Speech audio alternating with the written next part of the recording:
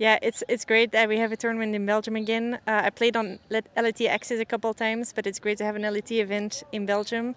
It's far from my house, this tournament, like this course, but I'm still having the home feeling, and I hope a lot of people come watch me for my home course. So yeah, it's great.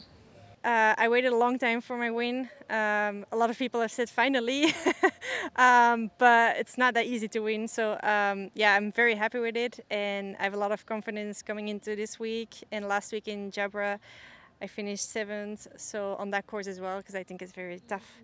But I'm happy I conquered it. So I didn't have really time to celebrate yet because I went on and on with tournaments. But next week I have a week off, so I probably do something then.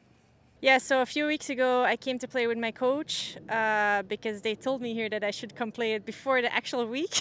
So I did that. It was a bit different conditions, but the course right now is in incredible conditions. The greens are really nice. I played today in the Pro-Am. It was very nice with my group. So I'm looking forward to this week. Yeah, I think it's great, and especially like here, they have a lot of like local products, and like they do everything locally. Like they have their own bees there with the honey. Like it's great. I think it's very nice. So I think it's a great opportunity for LT as well to be here on a course like this, and to grow it for the future.